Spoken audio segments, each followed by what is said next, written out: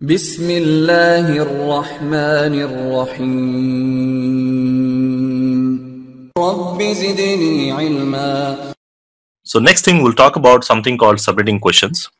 Now, subnetting questions are a little bit important, especially if you are trying to understand a specific networks. Basically, whenever you see any IP address range, you should be in a position to identify the range or the subnet mask to be used. Or if this specific subnet mask is used, what is the range of IP addresses or what is the network ID, these kind of things. And also when you are trying to answer the questions, like in the certification exams, also you will be getting some examination questions based on these subnets. So at the end, you should be able to understand the subnets. At the same time, you should be in a position to identify the subnets, the network IDs or the broadcast IDs or anything, whatever is required whenever you see the designs or whenever you see the questions. So probably we'll be focusing on that particular part.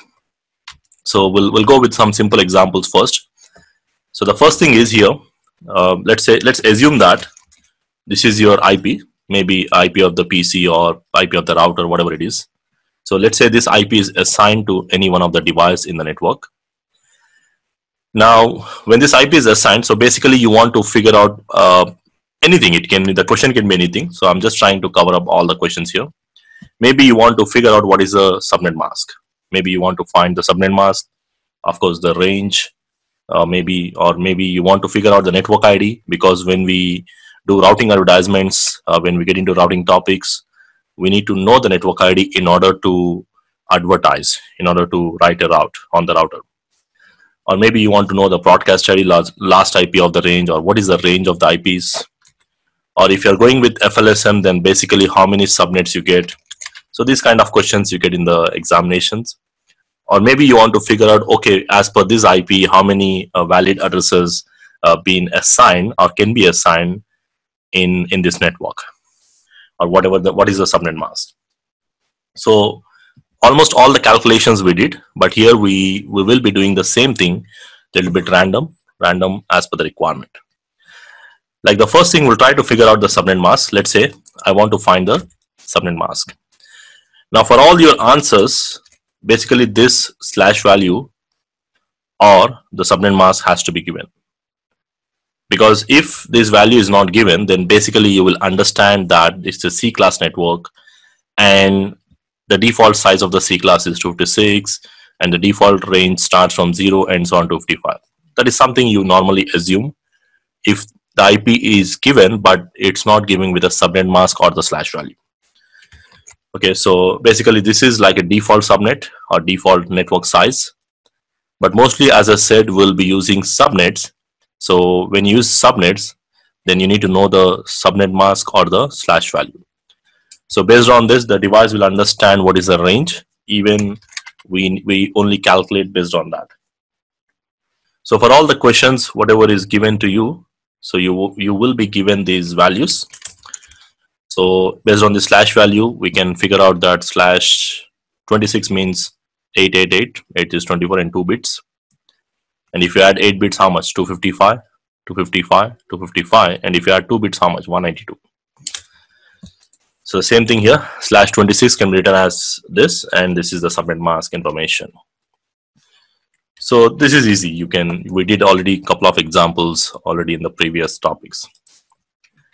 Now the next thing, you may want to find valid host per subnet. Now let's say, okay, in this subnet, how many valid addresses we can assign, valid host per subnet. Now we already did this calculation in our basic formulas, 2 to the power of h minus 2, greater than minus 2. Minus 2 is for network ID and the broadcast ID. So which means in order to find this, we need to find the h value. So if you find the h value, you can get the answer.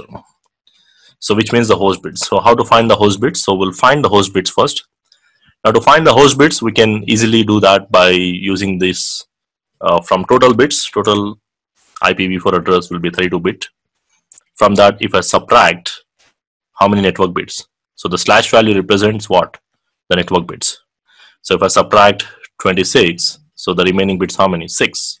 So 6 is your host bits. So we did all these things. So roughly you can do all these things. I have written steps so that you can understand. So 32 minus 6, 32 minus 26, it will be 6 host bits, which means if I apply this formula here, to the power of 6 minus 2, 64 minus 2. So the valid host how many? It is 62. So this is the first example we did with C class, if you remember. So 62 valid addresses I can assign in this subnet, and minus 2 is for network ID and the broadcast ID. So everything revolves around bits here. Now similar way, if you want to figure out how many subnets we get, if it is a C class, so it's a C class address, and if I use FLSM, because in FLSM only we can tell exactly how many subnets we get. In VLSM we cannot say, because in VLSM the requirement may vary depending upon the requirements. So if I go with a fixed size, so fixed size is 64. So if you remember, we get 4 subnets, because 256 divided by 64, you can do this way, or basically you can use this formula, to the power of n. So n is nothing but your converted bits. What is n?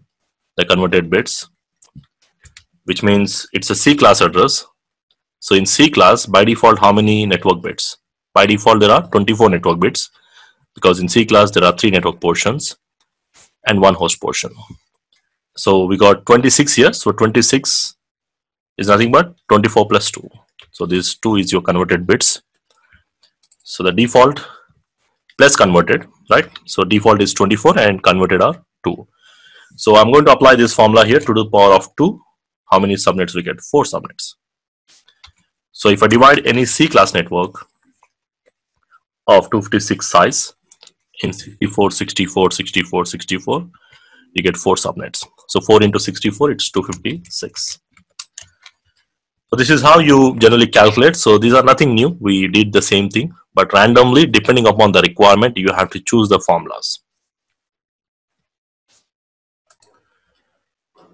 Now the next thing, we'll try to figure out the range.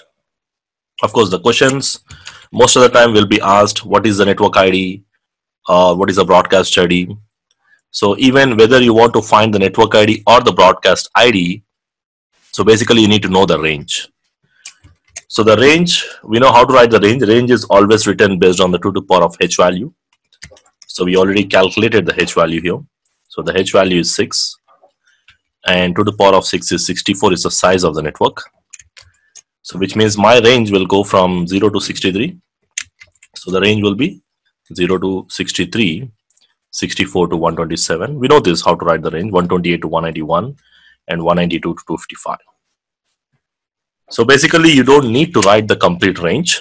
You just need to figure out this number comes in which range. Because as per the question given to you, this is the range what we can write.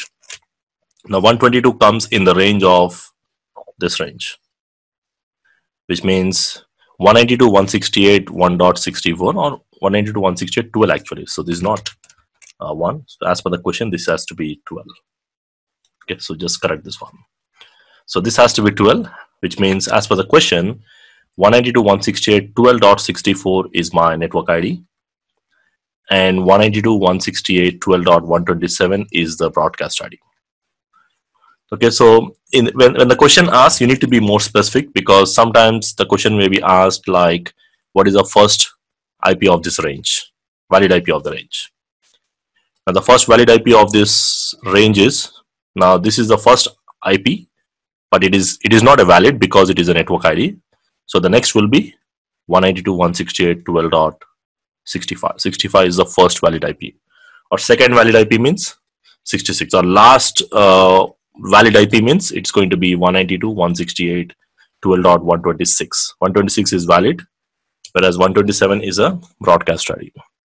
So you may get questions randomly like that.